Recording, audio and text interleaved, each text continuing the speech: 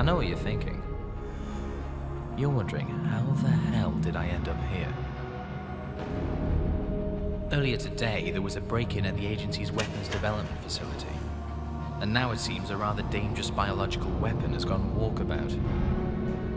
When injected into a living host, they replicate exponentially, converting the potential energy in each living cell into something a little more tangible and explosive. Brainwashing or not, that's just wrong. Buyers wanted demonstration of Dreamscape process. You fitted profile. What we offer are a few hours where you negate responsibility. Hate your boss at work? He's dead.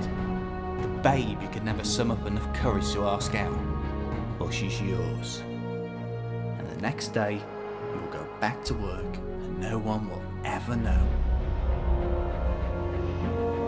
Only you could have got in and out of that conference centre alive. Use of live ammunition is now authorized. Run, baby, run! Is he dead? That's not possible. You told me to dodge bullets. Remember?